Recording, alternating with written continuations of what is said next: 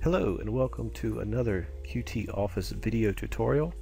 Today we're taking a quick look at the inventory page of Qt Office. This is the page used to track all of your inventory, and we're just going across the submenu. This is the page you would use to create and manage gift certificates and coupons. It would be used to import your wholesale and CDS orders from InTouch. You can print a copy of your inventory.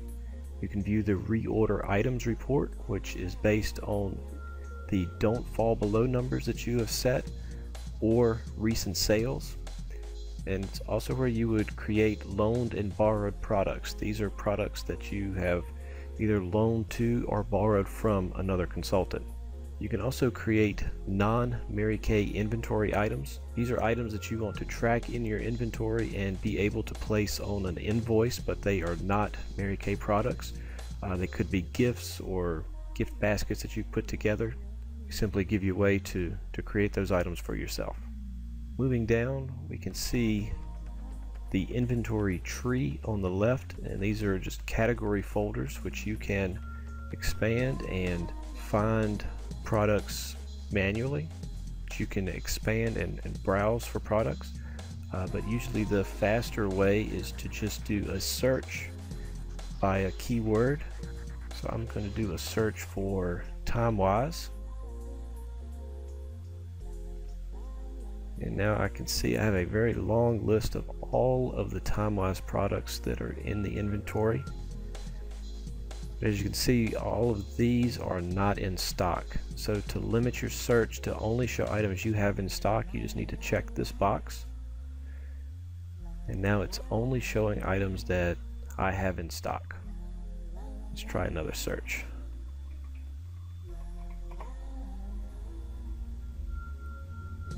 So again, this is by keyword, so it has to be an exact match. And it works best if you only use one word. If I tried to search time-wise microdermabrasion, that wouldn't work because I have a registered trademark and a colon in the middle. Now, if I needed to make a manual adjustment to my inventory, I can simply change the number. And once I click outside of that cell, it will update. Then the don't fall below column, this is a number that I would set. So if I wanted to always have at least 2 of the microdermabrasion sets, I would simply put 2 in that box. And anytime my inventory falls below that, I can go to my reorder items report and see everything that has a quantity below the don't fall below number that I've set. And then finally we have the product history button. If I click that, I can see a history of every time I've sold that product and every time that it was returned by a customer. We're also able to go to the customers page and see a history of everything that customer has purchased or returned. But here on the inventory page, we're just looking at an individual product.